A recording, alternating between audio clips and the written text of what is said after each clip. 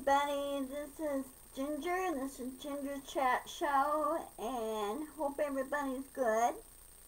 I know a lot of people in the Northeast are dealing with the floods that's happening right now because of all the storms that have been hitting this past week, and things are not good. The Hudson Valley is full of water right now. Last time I was through the Hudson Valley was back in the summer of 77, 1977. So, yeah, they're getting smashed over there. Hi Nancy, hi Dorothy, how you guys doing? There's more storms heading your neck of the woods. Especially in Nebraska and Kansas, the eastern part, they're going to get smashed. Some of them are like straight line winds. Not much in the way of tornadoes as of yet, but you know, things could change really fast. You know how Mother Nature is. When she makes up her mind, she makes up her mind, and she does it, right? Okay.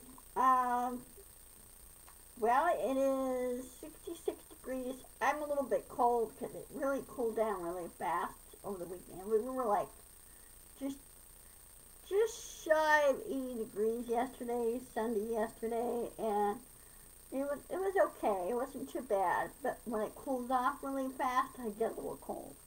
So, oh, okay. Yeah, well, they said most of the storms will be around dinner time. You know, Mother Nature, she likes to interrupt around dinner time. Okay, on for the news. Well, this morning, over in New York, over in Manhattan, this New York State judge, she slapped Steve Bannon a summary judgment against him. He has to pay $480,848.40 of his legal bill. And he's paid part of it, but he has not paid the rest of it. And like a typical mega rat idiot, they don't want to pay their bills. In other words, they're copying Trump. Well, it could get them into trouble. Real big trouble. Anyway, she slapped and said, no more excuses, you will pay it now. You have the money, you pay it now.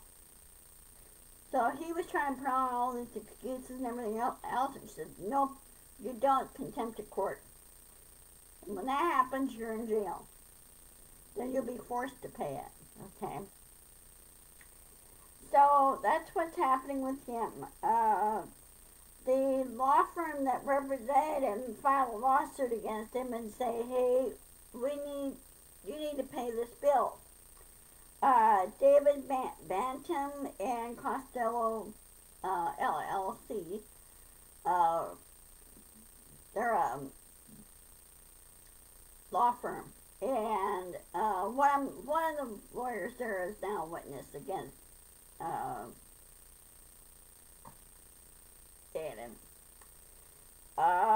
Anyway, there's a trial next spring, that's going to be against Bannon on this.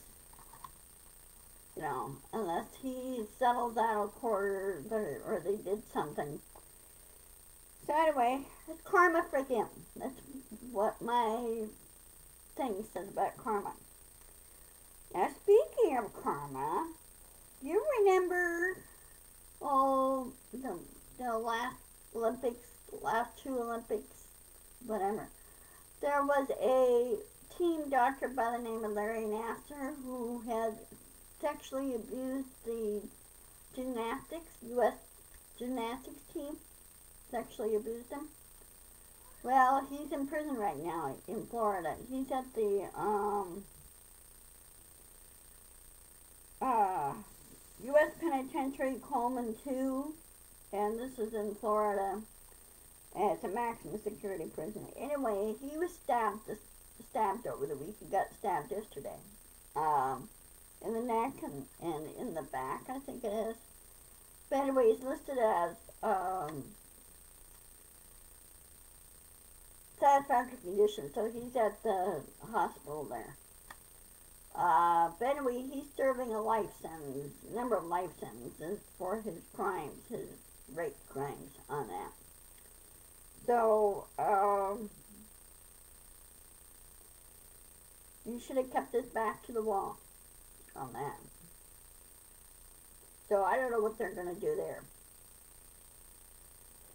Not that I really care, but sometimes these things happen. And somehow somebody got to him. I don't know how they found out about his crime. Or, you know, what he was in for. I don't know how they found out. But rapists there are very low, on the very bottom of the totem pole. Okay? The prison population frowns on rapists and women or domestic abusers. They frown on them. They really do. So he may have pissed off somebody. I don't know.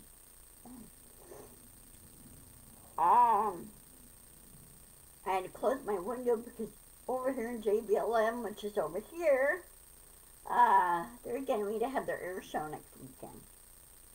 So, a little noisy.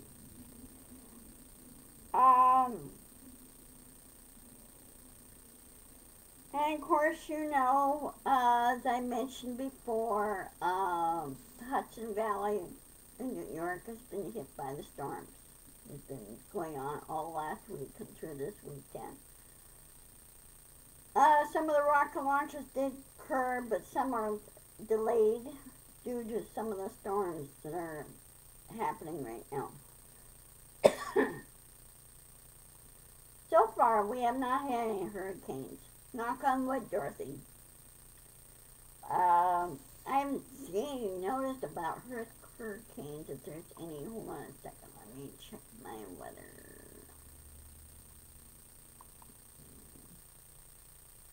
Hold on a minute.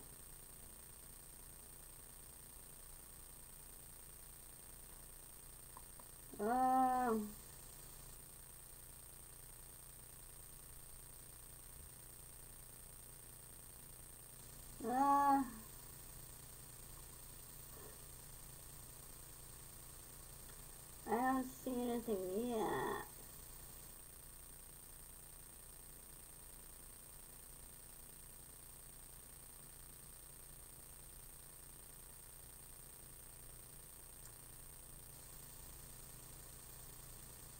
Okay, I haven't seen anything on there yet, so your coast is clear right now, Dorothy, on the storms, but there are some storms that are starting to brew, okay?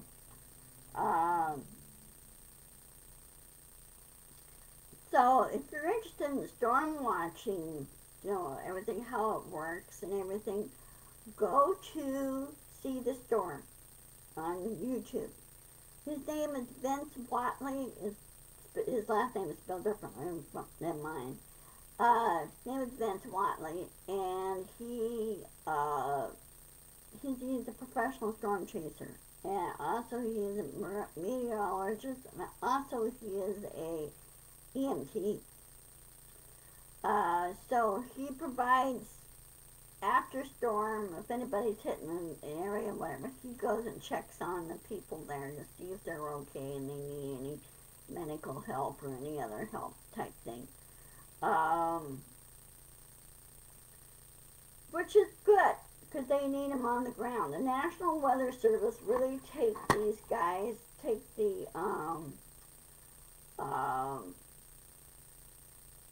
storm chasers seriously. And really listen, because they give a better visual on the ground. Sometimes radar doesn't always pick up everything, and it depends on whether radar is set up and, you know, what kind of technology they have for those radars and everything. But they really rely on the storm chasers to report. Um, the other day, what was it, Sunday? Or today, Monday? No, it was Saturday. There's a little town called Kim, Colorado. Uh, it's a town of about 63 people, very, very tiny little town. And or not Kim, but Vince went through it, and since he noticed they didn't have any um, you think that they would, areas that are prone to tornadoes, you think that they would have a tornado siren.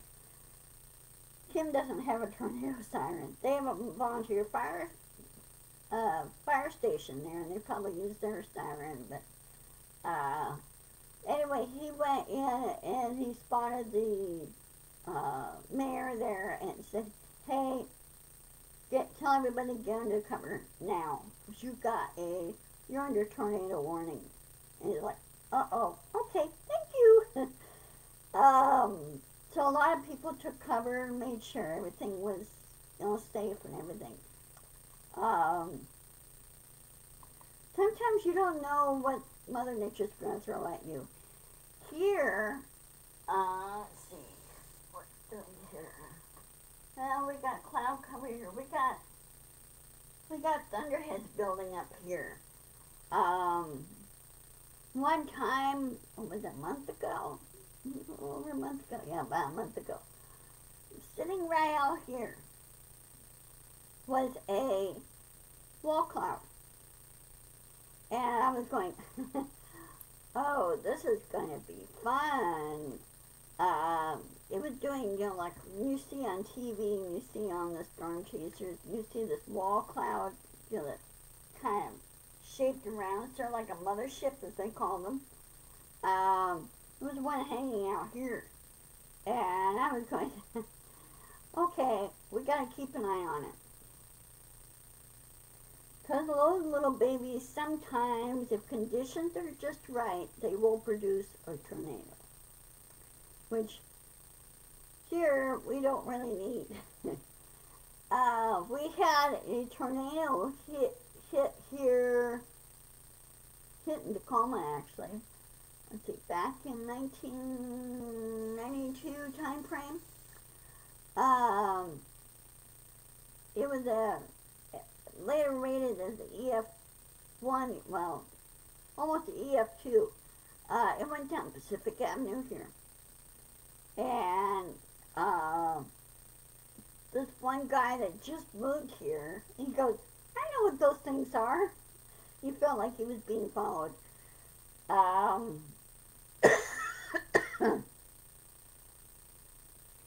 There was some excuse me. There was some damage. The church just replaced its stained glass windows. Well, they had to replace them again because the tree went through this. When the tornado hit, the tree went right through the church's stained glass windows. Went right through the lobby, right into the sanctuary. And needless to say, the pastor there was not very happy. Because there were a lot of tornado warnings and watches that were going on. A space of a couple hours, everybody would just keep an eye at the sky and say, okay, where is this thing going to hit? Because the system was just right for it. There was some thunderstorms popping around, and again, as I said before, you never know what she's going to throw at you.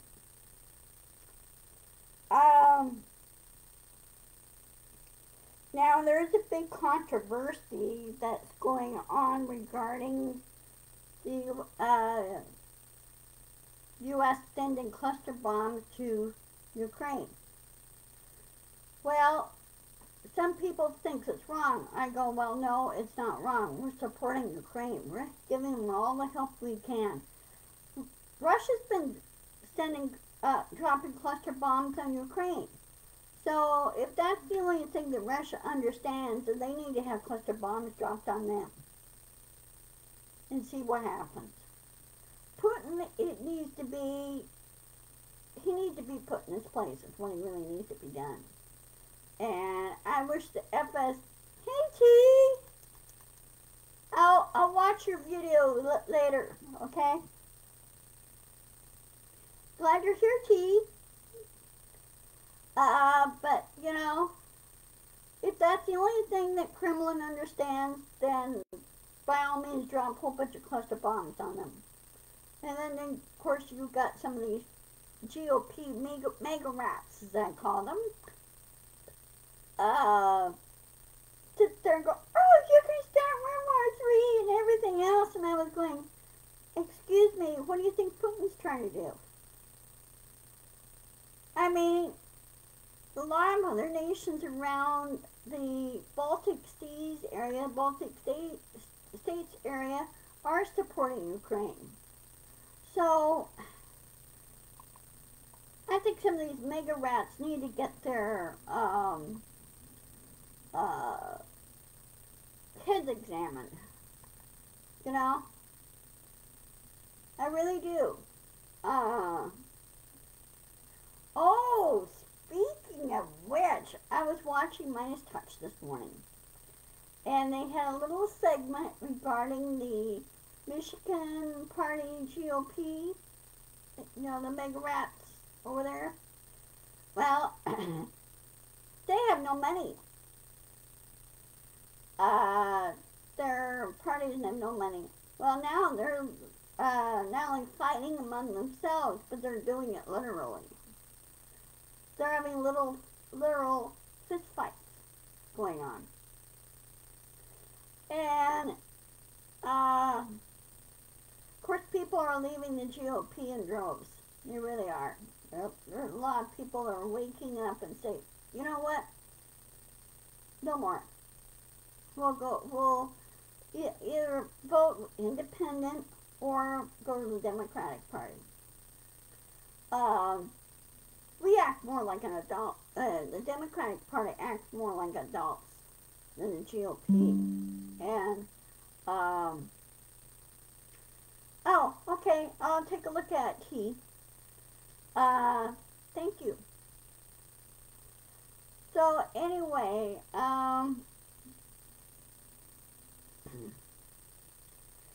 they're losing money. Arizona GOP, they are out of money.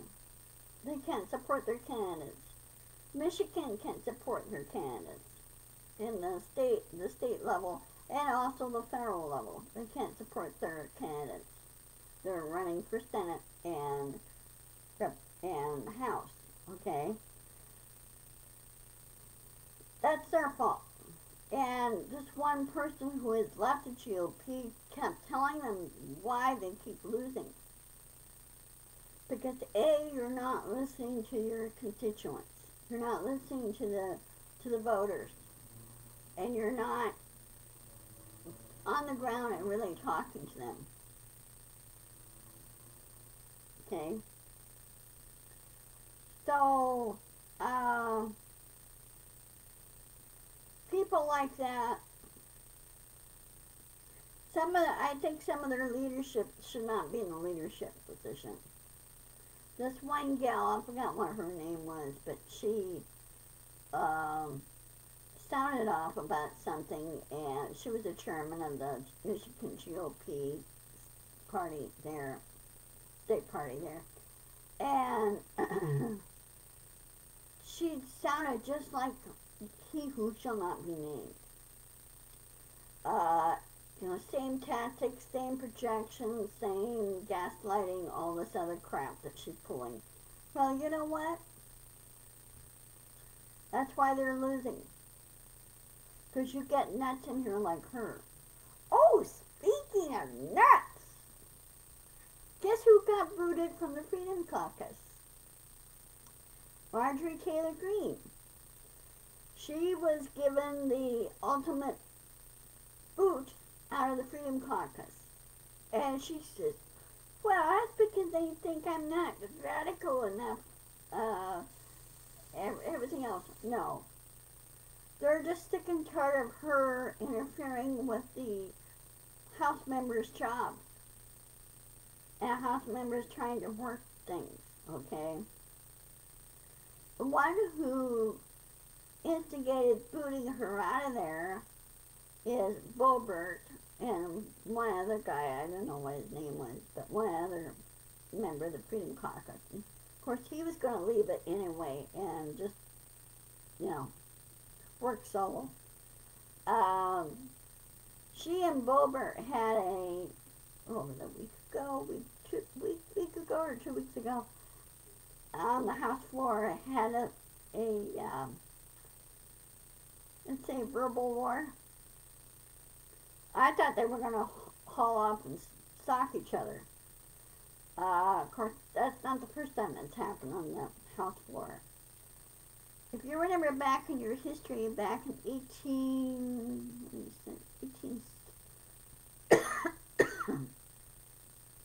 I would think it was 1866 or 1867. There was a House member that was saying, hey, he did not want the North to go down there and carpetbag the South. He says, no, they've already been beaten. We just need to rebuild it, and we don't need to carpetbag them.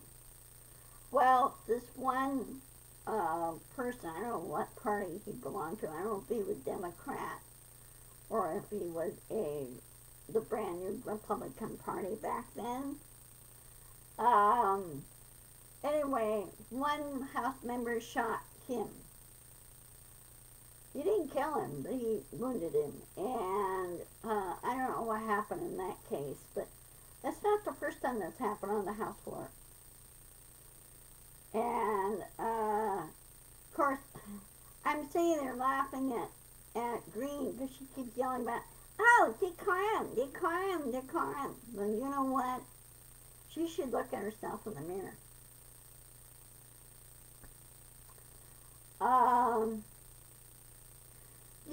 People say they don't like politics. Well, I am sorry to say there's always politics in some form.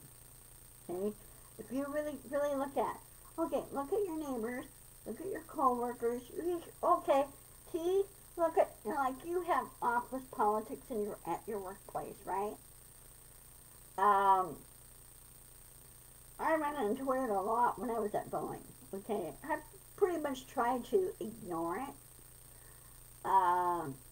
I go, I'm here to work, but I'm not going to do office politics type thing.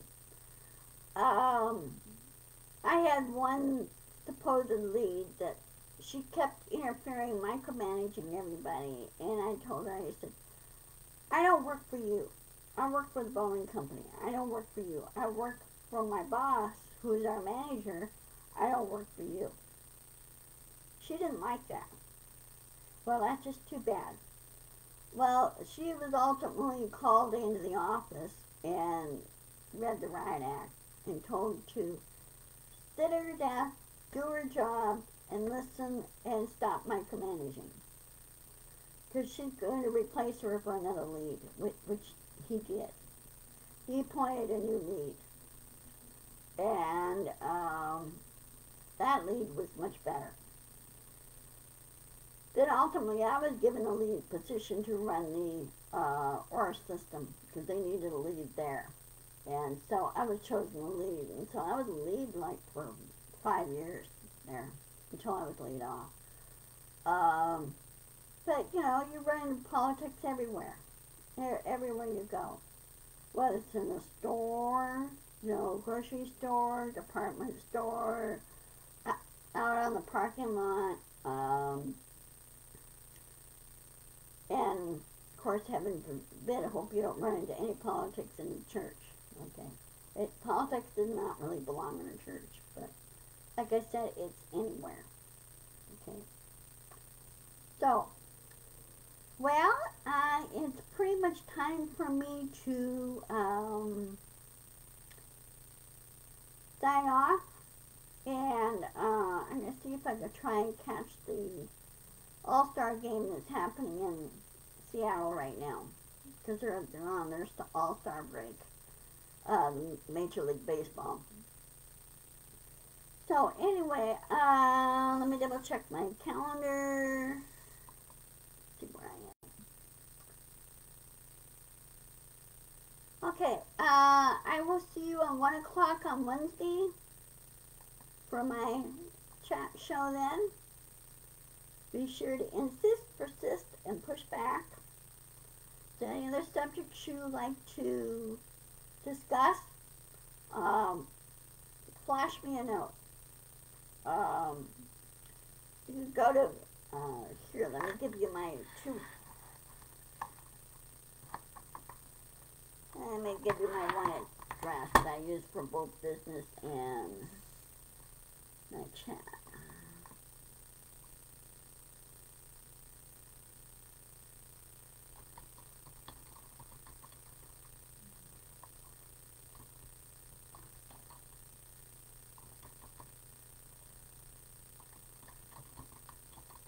And just put in the subject line,